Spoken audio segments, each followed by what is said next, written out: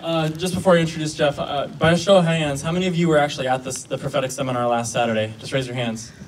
Cool. How many of you received a prophetic word from Jeff? Put your hands up. Oh, quite a few of you.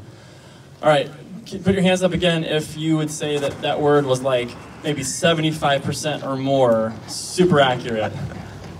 Okay. All right, hold on. Keep your hands up. Keep your hands up. Keep your hands up if you would say it was like 90% or more super accurate.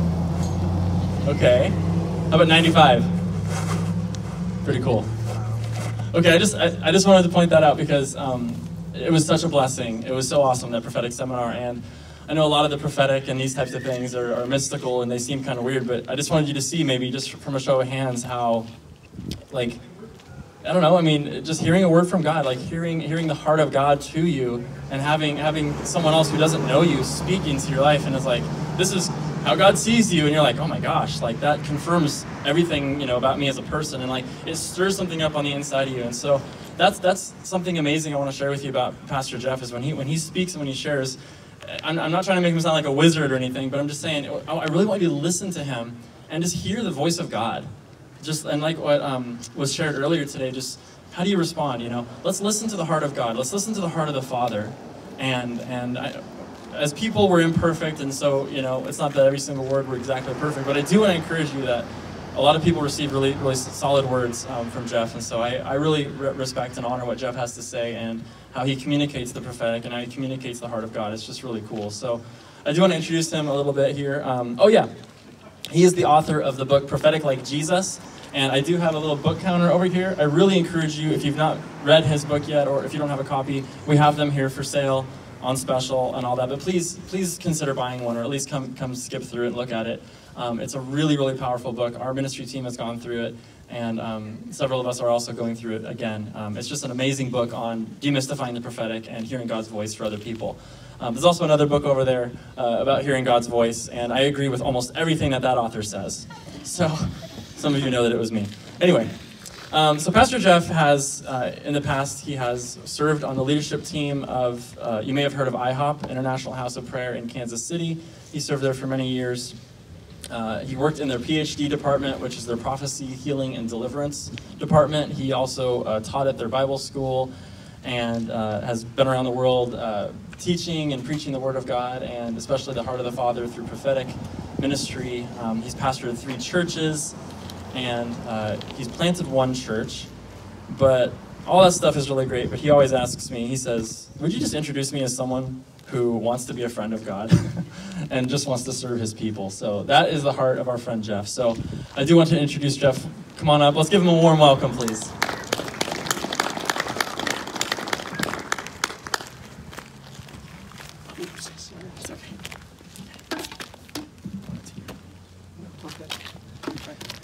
Well, thank you. Thanks for that introduction. And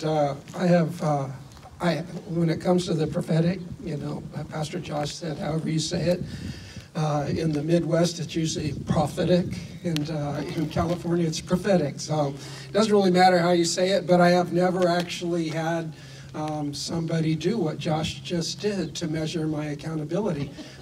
I believe people in the prophetic should be accountable, and if I give somebody a word that's not accurate, I want to know about it. But the way he did it just now, I've never seen that done before. So I just wondered what he would have done if nobody raised their hand, and then he introduced me as a prophetic person to come up and speak. I would have been like, let's go. Anyway, for me, the heart of the prophetic is just learning to love people, learning to see people like Jesus sees them. I got to be honest with you, I never have really liked the title of the book, Prophetic Like Jesus. It was not my idea. I was going to title the book The Prophetic Servant, because my perspective of the prophetic is that it's a gift given to serve the body, not to build a ministry or build up a particular person or create any kind of celebrity status among prophetic people. But Destiny Image said that they thought there would be too much misunderstanding about the word servant in the title, so they wanted to change the title. But my perspective of the prophetic has always been about seeing people the way Jesus sees them, and seeing the gift of prophecy and the office of prophet as places to serve, places to give, places to love. So anyway, I'll just let you know that about me going in. I have a really simple message this morning, so I'm going to pray and just get started. Holy Spirit, we thank you for your presence here. We thank you for your goodness, your kindness. We thank you, Lord, that you see us, that you see this community, that you see the Central Coast, and that you love this people, this community, and the Central Coast. We ask today, Abba, that you would just manifest that love in us and put a burning passion and a burning fire in our hearts to see like you see, to hear like you hear, to love like you love. I ask this in Jesus' name. Amen. I just want to talk today about becoming a church that sees. And by that I mean a church that sees people, a church that sees what God is doing and jumps in to do that with him. And I'm going to start with a really familiar verse, John 3:16 and 17. For God so loved the world that he gave his one and only Son, that whoever believes in him shall not perish but have eternal life. For God did not send his Son into the world to condemn the world, but to save the world through him. Everybody knows this verse. What does it mean that God so loved the world? Because that's the beginning of it. That's where we begin to come into contact with what God sees, what God thinks, how God feels. One thing it doesn't mean is that he loves the world's systems. And anywhere that Jesus saw oppression, he spoke up against it. By Jesus' very life, by the way he lived, by what he taught, by how he interacted with individuals, it was clear and obvious that he did not come to strengthen world systems. He did not come to strengthen world religions or the Jewish religion as it was.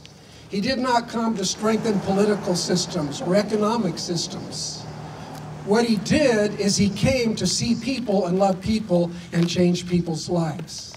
And that's how he lived his life, by the very ways he taught, by the ways he interacted with people. It was very clear that he did not come to fix the current state of affairs. He did not come to introduce some kind of a new way of governing or a new economic system or anything like that.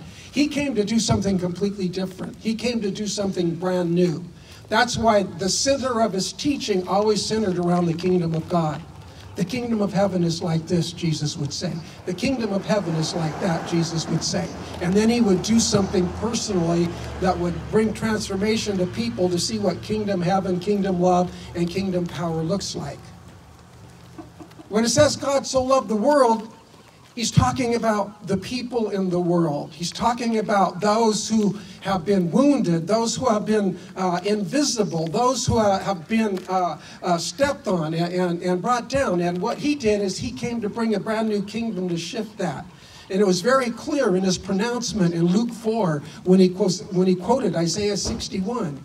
When he said, the Spirit of the Lord is upon me, because the Lord has anointed me to preach the good news to the poor.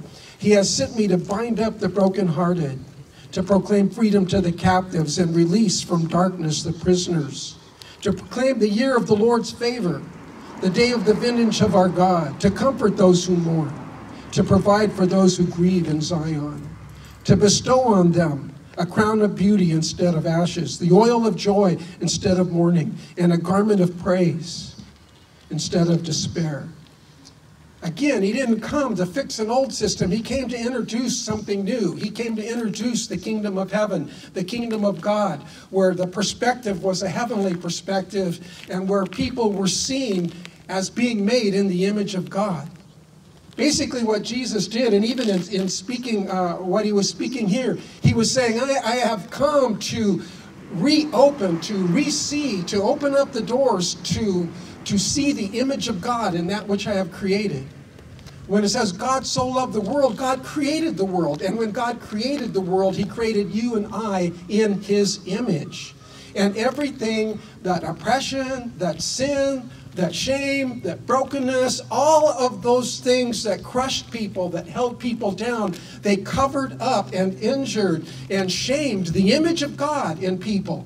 When God created us in his image, he created us with dignity. He created us with worth. He created us with value. And every system and every sin and every oppressive thing did more and more and more to injure that image, to cover that image, so that when we would see ourselves, we would see shame. When we would see ourselves, we would see our woundedness, our brokenness. And then that would transfer into how we would see other people. And we would measure other people and their value by world systems instead of by a kingdom system, by wealth or glory or fame or influence or whatever. Those are the standards and the norms that society judges people by.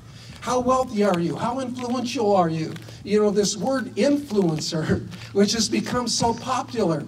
People on TikTok who have millions of views just because they dress a certain way and talk about different things, and we call them influencers. You know, that's kind of how the world has set things up. What do you do? And if you're a janitor, then maybe you don't do so much. But if you're the president of a company, then you do a lot. We have set value on people according to worldly standards, and that is a misinterpretation and a misunderstanding of the image of God. Because God doesn't place value on people by what they do. He doesn't place value on people by what they've done, by their past, by their brokenness, by their woundedness, by their success, or by their failure. If God based his love and his kindness to us on our success and our failure, I mean, you know, our lives would be like this. You know? I feel successful today. I did something well. God really likes me. And then tomorrow I blow it. Well, God's only mad at me. God does not base it that way. And when it says God so loved the world, it means that he came, Jesus came, seeing the image of God and who he created, and he came to bring restoration and wholeness and life and fullness out of that image, so that we could be redeemed, so that we could look like our Heavenly Father, so that we could see like he sees.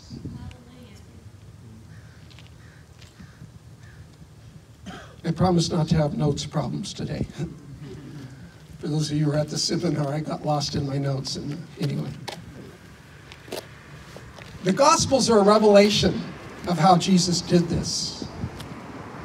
And basically, the two things that Jesus constantly did in his teaching and his action was lead people to worship and lead people to good works. Everything that Jesus did was centered around those two things. Now, when we think of worship, we think of, you know, those mornings where we have a few recordings in Scripture. Jesus get up early, go out, you know, to the wilderness or the mountain and spend time with God. And we say, you know, that was Jesus' worship. But Jesus worshiped in another way, and I'm going to talk about it in a second in a conversation he had with a woman. But he said the Father's looking for those to worship in spirit and truth. And another way Jesus worshiped was in truth. And by that, I mean by choice. There were many times in Jesus' life where the choice he made was a choice based in worship, the acknowledgement of the worthiness and the glory of his Father. For example, in the wilderness when Satan tempted him and said, if you'll just worship me, you can have all these world systems and you can control everything. And he made a choice. And in the choice that he made, worship the Lord and him only, that was worship. Sometimes worship is more than just saying, I love you, Jesus. It's in those moments where we're confronted with what is true and we choose what is true. And in choosing what is true, that's actually worship. So we see that often with Jesus, and then out of that worship comes doing well, doing good. And over again, we see Jesus restoring the image of God in people, removing shame, touching, healing, encouraging, strengthening through his words. So it's upward and it's outward. And that was what Jesus did continually. So the mission of the church is to continue that tradition. I like, you know, what you shared, Josh, about your mission here. The mission of the church is to see people. And in seeing people, to see them like God sees them. And in seeing them like God sees them, to restore value, to recognize the image of God in them, and to speak life and encouragement and bring them into the kingdom of heaven. Set them free from old systems, from shame, from sin, from the things that bound them, and to bring them into life. And the way we do that is just simply through the kindness of Jesus. Through loving people the way Jesus loves people. Through seeing people the way Jesus sees them, and then treating them the way Jesus would treat them. We live in a pretty toxic society. Kindness is hard to find. The church should be a beacon of kindness in these days. The church should be a light of kindness in these days. The church should be bringing culture of the kingdom as opposed to all the toxicity that's going on. So along these lines, I just want to share two stories from the scripture today. The first is from John chapter 4, verses 4 through 26. I'm not going to read them all. I'm just going to tell the story, and you're familiar with it. So the scripture says Jesus had to go to Samaria. Now, we don't really know why Jesus had to go to Samaria, because if you read the front end and the back end, he really didn't go through Samaria to do anything, but at the end of the day, there's a revival in Samaria, and that's really why Jesus had to go. But it starts in this very simple way. So it's a hot day. He's been walking, traveling with the disciples. The road's dusty, it's dirty. He comes to Jacob's well, and he sits down to rest. And as he's sitting down to rest around noon, a woman comes to the well to draw water. And Jesus asks her for a drink. And her response is, "How is it that you, a Jew, ask me, a Samaritan woman, for a drink?" Jesus says, if you knew who was asking you, you would have asked him, and he would have given you living water. Now, she's totally into the physical sight of things, physical ability of things, so she's looking at Jesus and she's observing, well, how can you get this? You don't have anything to draw with, and this well is deep.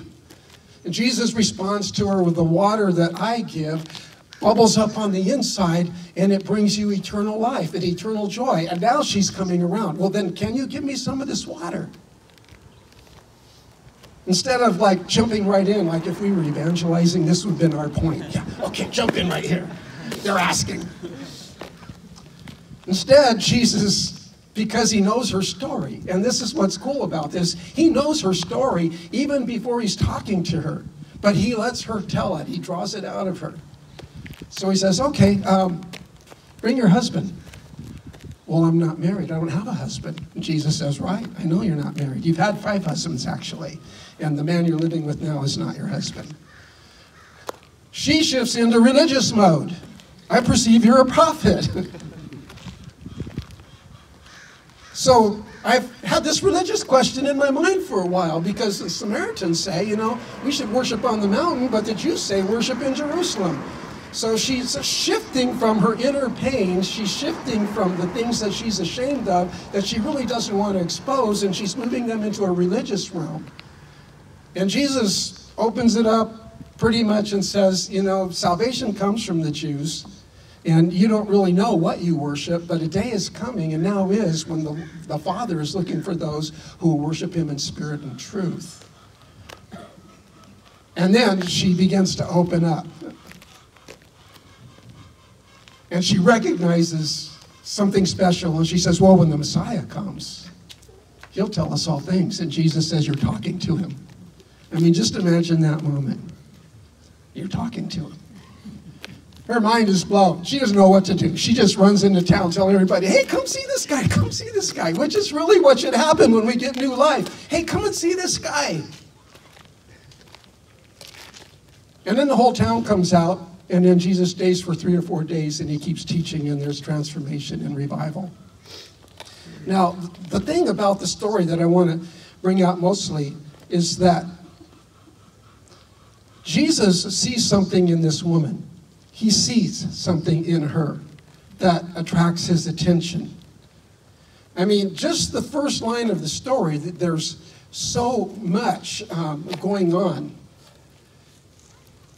And if you don't understand, it's easy to miss the racial and the religious and the gender and the political tension in this moment. Jesus says, give me a drink of water.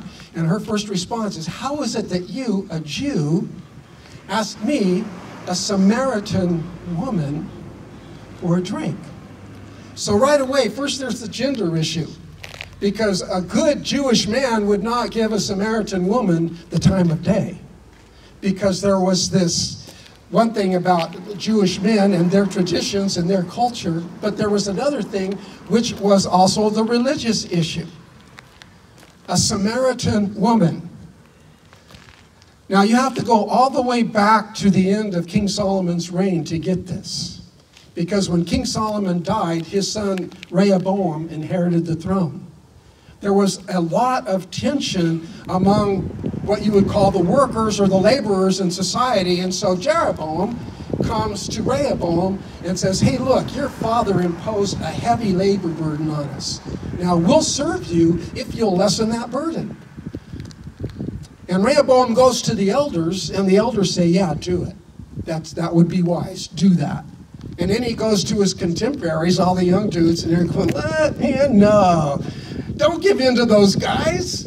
Tell them you're going to make it harder, which basically is what he does. And when he does that, Jeroboam takes 10 of the tribes, rebels against the last 2 tribes, which is Judah and Benjamin, and he starts another kingdom in Samaria. Now, the problem he has is the Jewish feasts require all the people to go to Jerusalem to worship. And so he's afraid that when they go to Jerusalem to worship, they'll be won back to Rehoboam and they'll leave him. And so what he does is he makes his own religion and builds an altar in Samaria. And so there's a whole new religion that comes out of this. So when this woman says, why would you, a Jew, talk to me, first a woman, and second a Samaritan? In other words, the religious tension that's there is another reason why Jesus wouldn't talk to her or see her. So right away, there's a gender issue, there's a religious issue, there's a cultural issue, and then there were political divides between them. And when you read through the Old Testament, the differences between the kings of Israel and the kings of Judah, all the fighting that took place in between, all the idolatry that took place, there was also this great political tension. And this woman just can't figure it out. Why would you talk to me? I mean, look at all these things. Look at the religious differences. Look at the political toxicity. Look at the religious toxicity. Does that sound a little familiar? But Jesus does this because he sees her. She's got all these reasons why he shouldn't see her. She is surprised that he's taken time. She is surprised that he's sitting down with her. She is surprised that he is listening to her story. And as he listens to her story, he just keeps loving her. He just keeps pulling her in. He just keeps not judging her, not putting her in a box, not defining her by her failure. Why does she have 5 husbands? It's very likely she had 5 husbands because she had to marry 5 brothers.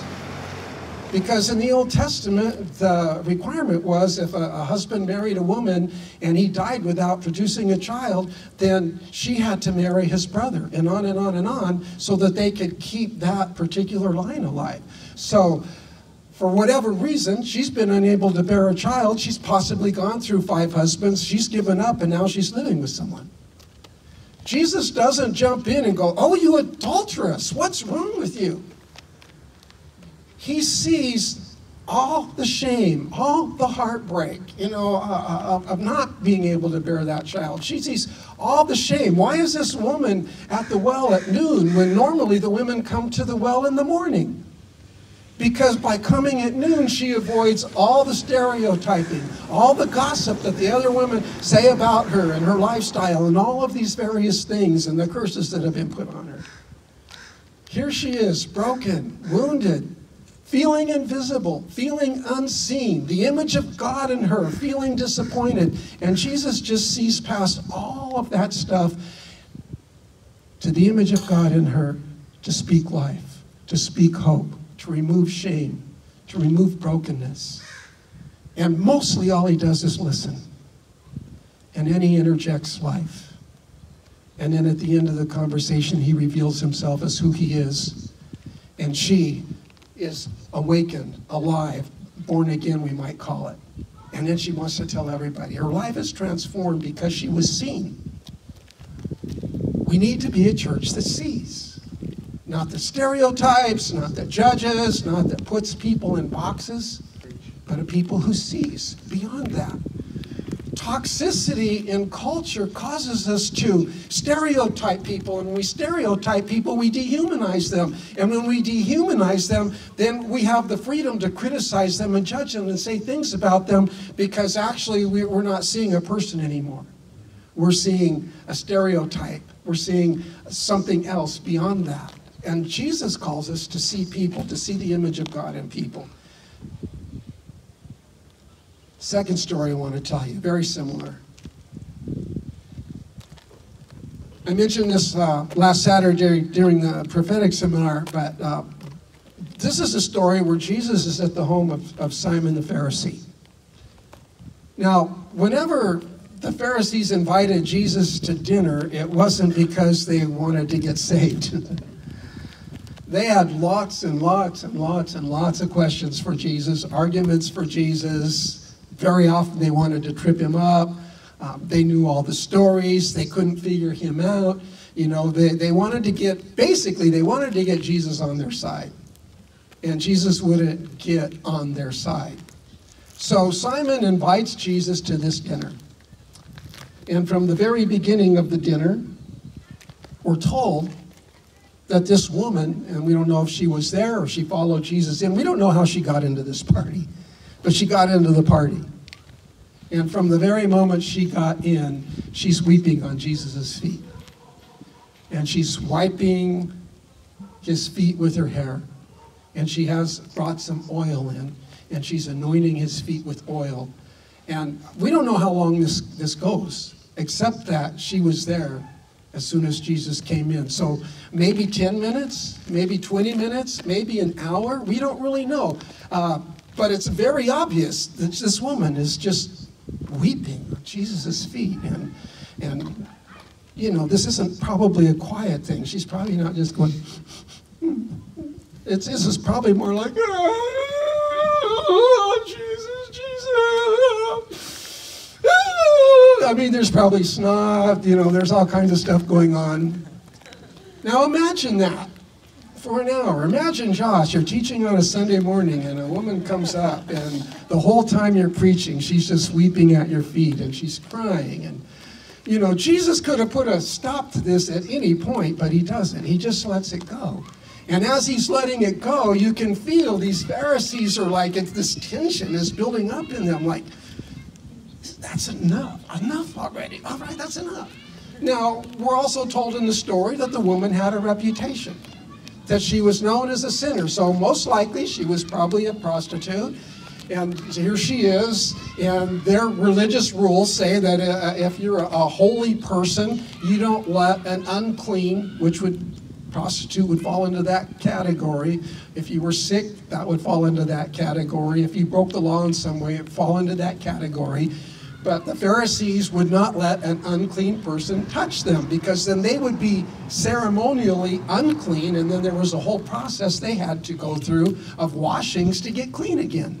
So here's this woman whom they're saying is unclean. She's already classified. She's already put in a category. She's already being seen as someone that doesn't fit in this setting. And you can feel their tension. Why doesn't he say something? Why is he letting this happen? Why is he doing this? He can't be a prophet, because if he was a prophet, he would know she's unclean. And if he knew that, he wouldn't let her touch him. And Jesus lets it go the whole time, and finally, he addresses it. And he tells the story. Simon, I'm going to tell you a story. There was these two guys, and they both owed their master insurmountable amounts of money. One owed, I'm just making this up, one owed $10 million and one owed $10,000. They both came and they begged the master, please, please forgive us our debt. Please forgive us our debt. And the master, out of his kindness, forgave both of them. Now, Simon, which one do you think would love the master the most? Simon says, well, obviously, the one who had the larger debt. And then Jesus says to him, Do you see this woman? Keyword, see. Do you see this woman? I came into your house. You did not give me any water for my feet, and yet she has wet my feet with her tears and wiped them with her hair. You did not give me a kiss, and by the way, all these things that Jesus is saying Simon didn't do, these were cultural in Israel. These were cultural for their community. You automatically gave water for somebody to wash their feet. You automatically gave them a kiss of hospitality. This was just normal life. Jesus is saying, you didn't do these things for me, but she did. You did not put oil on my head, but she has poured perfume on my feet.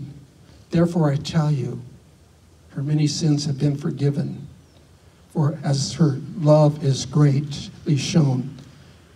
But whoever is forgiven little, loves little. So just 3 things I want to say about this. First, the way Simon saw the woman and the way Jesus saw the woman. Simon did not see the heart of the woman. Simon's legalistic, judgmental lenses put her in a category as soon as she walked in. She's a sinner, she's unclean, she has no place here, there's no place for her to fit in our community, she's an outsider, she needs to go. And that would have been the attitude of everybody. But Jesus sees something different. Jesus sees the image of God in this woman. Jesus sees her as a creation of her Father. Jesus sees in her the love and the beauty and the potential and the grace and all the things that God had in mind when he created her. Jesus sees her. Simon doesn't. Simon is stuck in religious judgmentalism. The second thing is what it meant for this woman to be seen. Hers was an extraordinary act of worship, but it was also a very risky act. Jesus could have shut her down. She could have been stopped from even entering. For her to take this risk required great love. I mean, we don't know where she heard about Jesus. We don't know what she saw Jesus do. We don't know what it was between her and Jesus that she saw that made her want to be there that day. But when she saw Jesus, she saw somebody who would love her, who could restore her, who could change her life, who could give her hope again. She had been living without hope for who knows how long. And now she sees an opportunity to get hope and an opportunity to be transformed. And so nothing's going to stop her. And Jesus doesn't shut her down. He sees her heart. He sees her willingness. He sees the risk that she's taking. And he doesn't stop her. He actually receives her worship.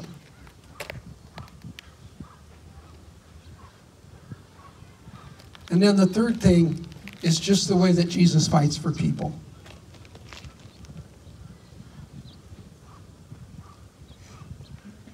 When I look back, I mean, I've been doing this in ministry for over 50 years. I got saved in the Jesus movement. I had a radical encounter with Jesus one night, just me and him. There's a couple of other guys there that weren't saved. It was just the grace and the mercy of God just coming and finding me when I wasn't looking for him and revealing himself to me.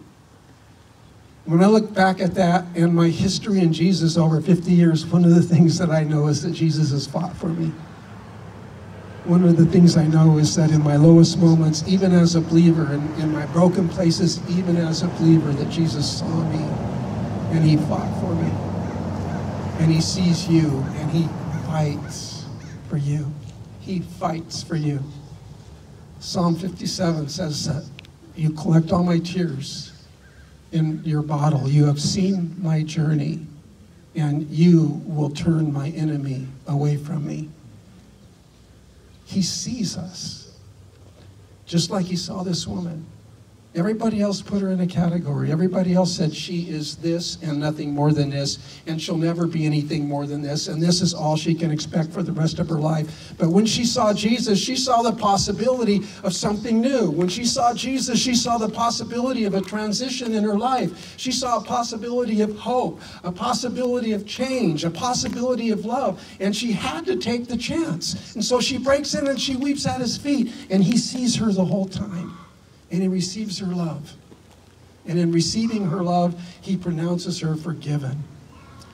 Now, it's very interesting because he says, he who loves much is forgiven much, but he who loves little is forgiven little. And I never thought about that second part of this till I was looking at this again. How can you be forgiven little? I mean, God has a infinite river and fountain of mercy and grace and forgiveness and kindness and love. So if you are forgiven little, it's not from God's end. If we're forgiven little, it's because we've either asked little or we've not recognized the condition that we're in. And we've kind of maybe had a little pride or self-righteousness there. I used to be involved in an evangelism program years ago when we were on staff at a church in the Rio Grande, Evangelism Explosion. And I remember the pastor telling a story about a guy in the congregation who really wasn't saved, but he was a very successful businessman. And when the pastor confronted him and announced to him, you know, Jesus came to forgive your sins and to transform you. And the guy's response was, well, you know, I'm not that big of a sinner. I'm really a pretty good guy. And the pastor's response is, well, he came to make you better. And then the guy got saved. And I'm like, wait a minute. It doesn't really work that way. Jesus didn't come to make us better. He didn't come to fix us. He came to kill us and then raise us to life. If we're forgiven little, it means that we haven't actually come to terms with how much we've been forgiven. And pride could be an issue in that. Maybe we think we're really better than somebody else and we don't need to be forgiven so much. You know, my father, I led him to the Lord about 6 days before he died. But his biggest argument against the gospel was about sin. Well, I've been a good guy. I've lived a good life. I've done good things. I've been generous. And I won't ever forget the look on his face when I said, well, Dad, have you ever told a lie? And he was outraged. Well, of course, everybody lies. And I said, well, then you're a sinner. Well, yeah, but I've done good things. We can do 99 good things and one bad thing, and we're still a sinner. And the results of sin, the wages of sin is death. And when we understand that, and we understand the desperation of our life, then we ask for a lot of forgiveness. I mean, I'm going to be like that river of forgiveness. I'm not going to be going, I just need a little. I'm going to be at that river going, no, wash over me, wash over. And in fact, just dunk me, you know, baptize me and keep me under till I really am dead, and then raise me back up. We as a church, if we're going to see, we have to be free of self-righteousness. We have to be free of looking at the world, because when we understand the depths of our forgiveness, how can we not want to see that for our neighbor? How can we not want to see that for our community? How can we not want to see that for our families? Being a church that sees means that we learn to see the way Jesus sees. We learn to love the way Jesus loves. How many people in your community here, even in your church, how many people do you think feel unseen today? How many people are in a crowd? Maybe they're popular. Maybe they've accomplished wonderful things. Maybe they're good, maybe they're bad. But how many people do you think feel unseen? Feel absolutely invisible? Nobody knows, nobody cares, nobody sees, nobody understands, and nobody wants to. Because Jesus is the answer for that. Jesus sees. Jesus sees them, and a seeing church sees them and assigns value, not because of what they can bring or what they have to offer, but because they're created in the image of God. And because they're created in God's image, there's value, there's worth. There's something there to be loved, something there to be seen. David understood this. Psalm 31, 7 and 8, he said, I will exalt and rejoice in your steadfast love, because you have seen my affliction. You've taken notice of my adversities and have not delivered me into the hand of the enemy. And you have set my feet in a broad place. David understood, even in his weakness, even in his brokenness, he understood what it was to be seen by God. What it was to know that God was paying attention and taking note of everything that was happening to him. And that God was acting on his behalf to set him in a spacious place. His response was, you have seen, you've taken notice, and you've given me breathing room. How many people just need room to breathe today in your community, in your church, in your family? How many people just need to be able to go with some hope, with some joy, with some life, knowing that somebody hears, sees, and cares? God wants a church that sees. We've focused so long on having good worship and having good gifts and so many things where we just haven't seen people.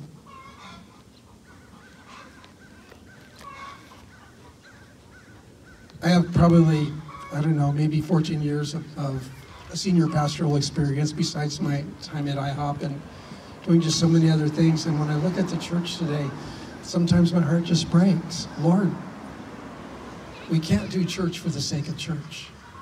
If all we're doing is just trying to keep the wheels moving for church and keep church going for the sake of church itself, then we're missing something. But to do church in a community, to do church as a community, to see the way Jesus sees, to love the way Jesus loves. Even if it means you never become a mega church with, $20,000 a week to spend on worship and equipment and studios and all of that. Even if it means you never become any bigger than you are, but you just keep loving people and people come through and get loved, they get transformed and get changed because they're seen, because they're loved. That's the gospel. I don't have anything against a mega church that's preaching the gospel and doing the work of Christ. I don't have anything against that. But when we lose touch with our community, when we lose touch with the people around us, when we stop seeing people like Jesus sees them and start categorizing and dehumanizing and putting people in boxes, then we've lost touch with the gospel. To be a church that sees doesn't mean you have to preach loudly to any and everybody you encounter.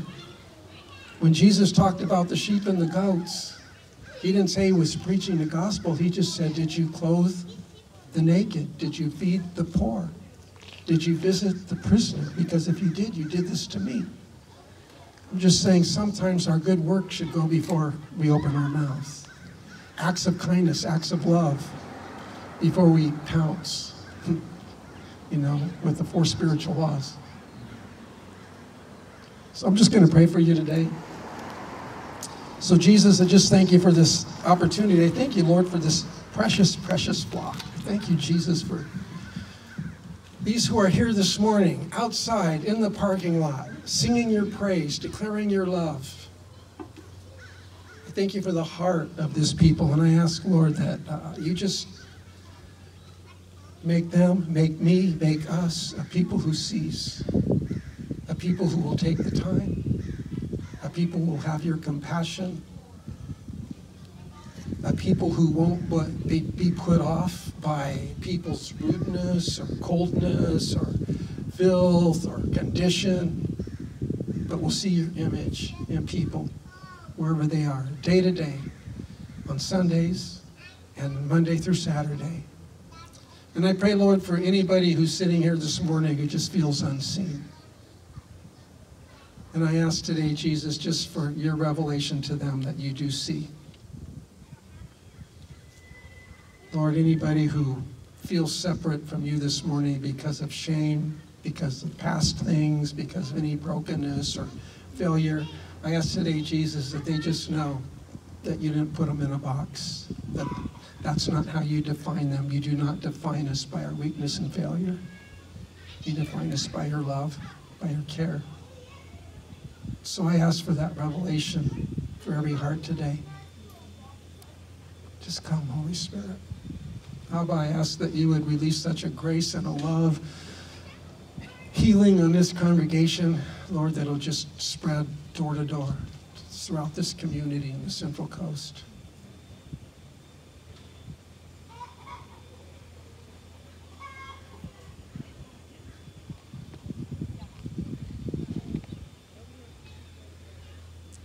I pray in Jesus' name. Amen. Bless you. Appreciate that. So I'll give you a heads up, please. Thank you. Hey, why don't you stand up here for just a moment? I think you brought a good word for our family and for every person, all these people, you know. And we just have to acknowledge in this moment that a word came forth today, and Jesus says a word is like a seed. So a word is not just like a good teaching or series of sentences that we hear and like and then move on, but it's more like a seed that has to go in and then take root and grow.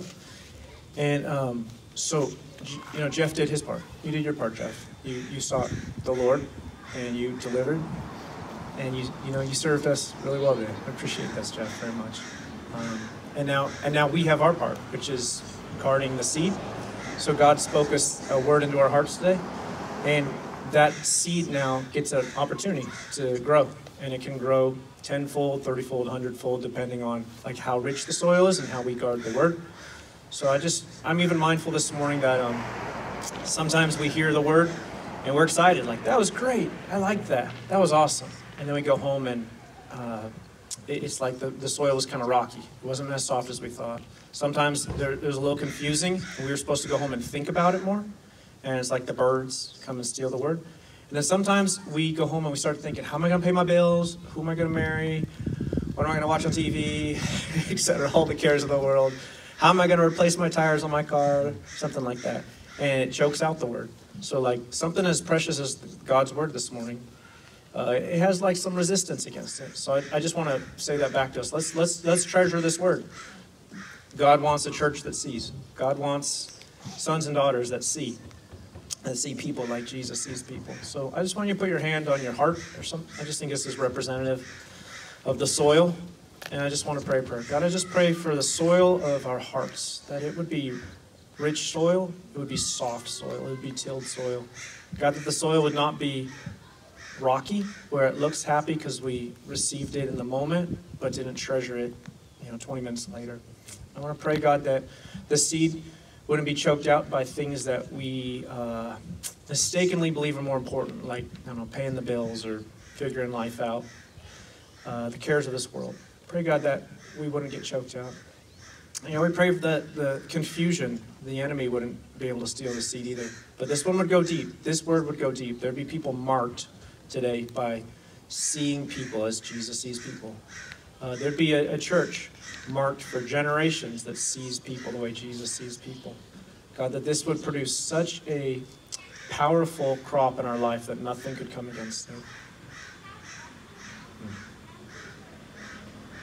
We just pray that this seed would be such a good crop that one day many seeds would come from it too at full fruition. That the message Jeff gave, that many of us would give this message to people someday in our own words, in our own experience, in our own revelation. That even though maybe 60 of us heard this today, that hundreds would hear this word today through our lives, through our words, through our children, through our grandchildren and great-grandchildren.